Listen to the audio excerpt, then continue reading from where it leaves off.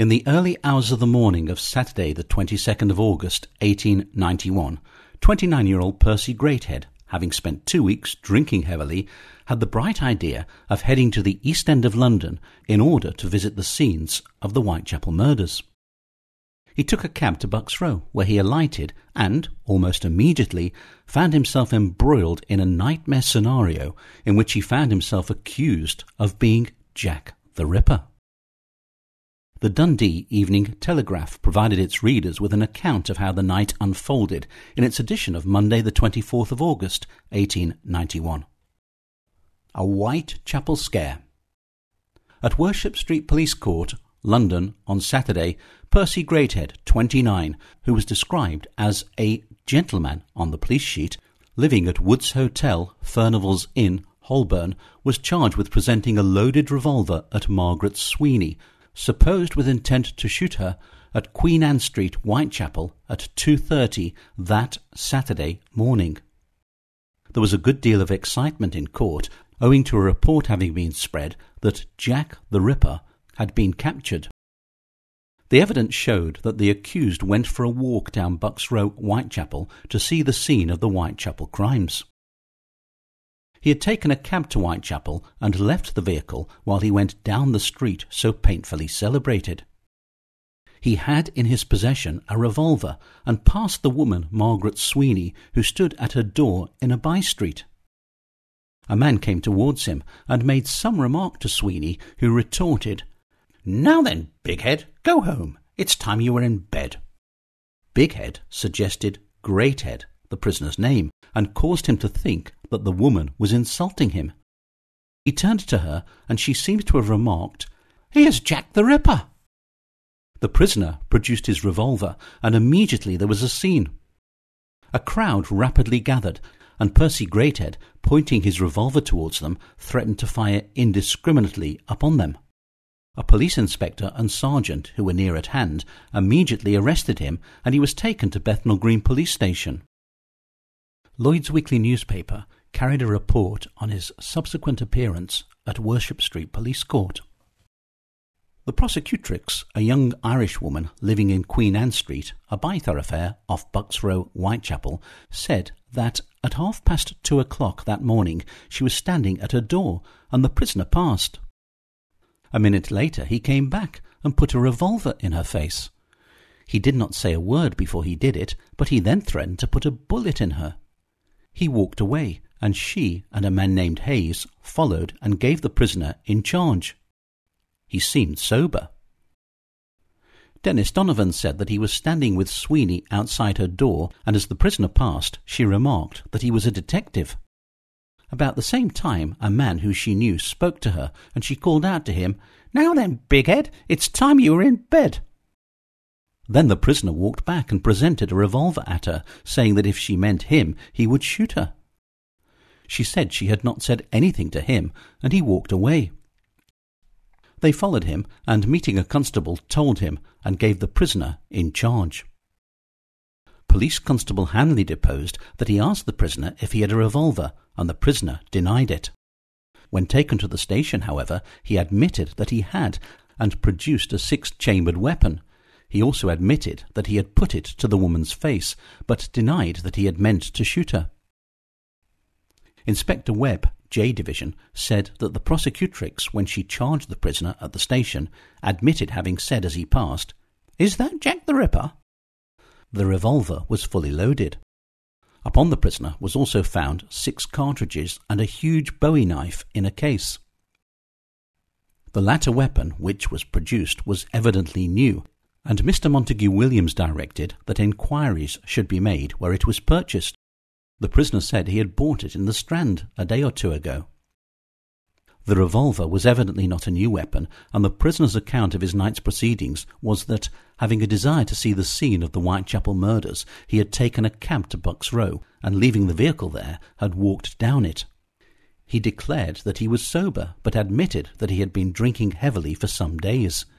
His nerves were affected, and a man walked towards him and said something which he took as referring to himself. The woman Sweeney was close by, and called out, "Bighead." He thought Bighead meant Greathead, his own name, and took it to mean that there was an attack intended on him. He also heard the remark, "Here's Jack the Ripper," and under the influence of the moment produced his revolver. Mr. W. Lees, manager of Wood's Hotel, said that the prisoner had been drinking heavily for a fortnight and had been attended by a doctor.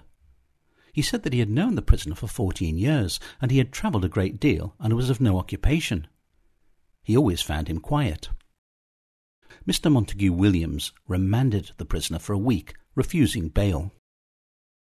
On Saturday the 29th of August, Percy Greathead appeared again before Mr. Montague Williams at Worship Street Police Court. The police had spent the week looking into his antecedents, and the Dundee Evening Telegraph gave details of their findings as presented to the court in its edition of Monday the 31st of August. The Ripper Scare in London. Heavy punishment. The man Percy Greathead, who was alleged to have been the cause of the Ripper Scare in Bucks Row, Whitechapel, a week ago, was brought up on remand before Mr. Montague Williams at Worship Street Police Court on Saturday. The accused, who up till today was described as a gentleman residing at Wood's Hotel, Furnival's Inn, is fully 6 feet in height and of great physique.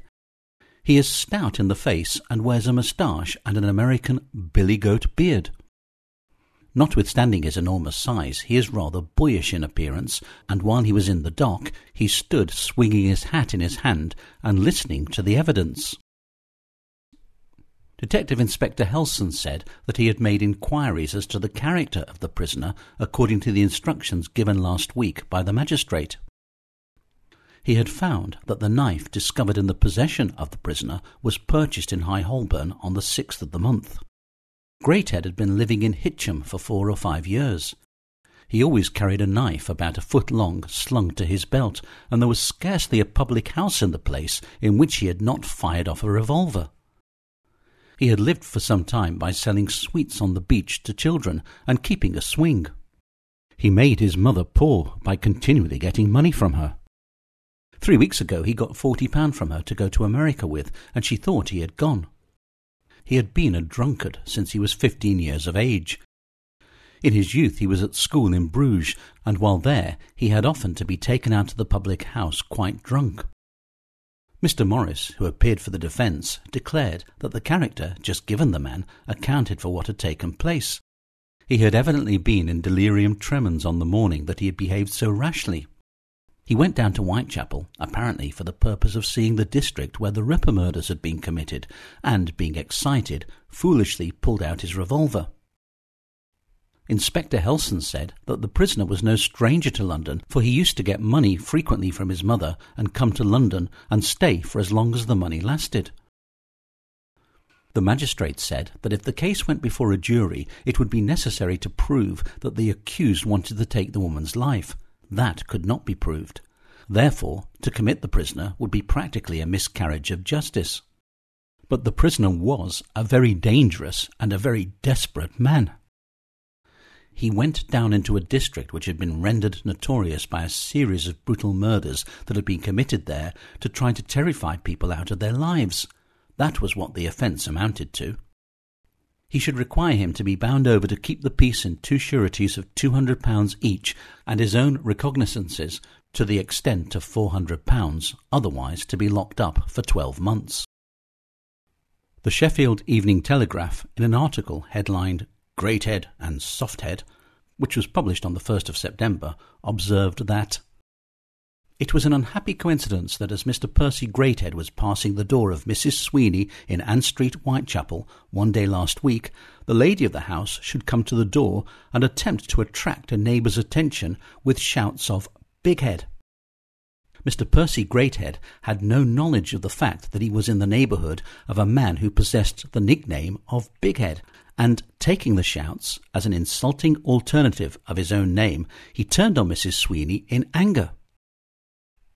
Amicable explanations would doubtless have been forthcoming on both sides if Mr. Greathead had not been so silly as to produce a revolver.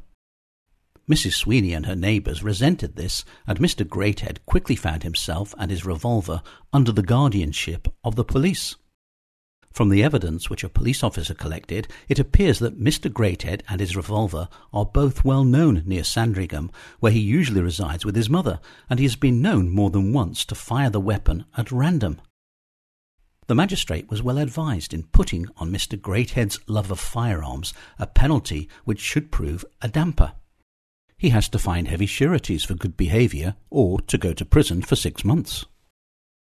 And so Percy Greathead left the dock and, no doubt, returned to his long-suffering mother to seek her financial assistance once again. His case led to calls in the press for an official clampdown on what was seen as an unhealthy craze for people to carry revolvers in the streets. Interestingly, the newspapers saw no problem with people carrying knives, but carrying revolvers, well, that just wasn't seen as a British thing to do. As the Sheffield Evening Telegraph commented, "In the rough western states, a revolver may be a necessity, but in our own country there is no excuse for the man who carries one, except under very exceptional circumstances."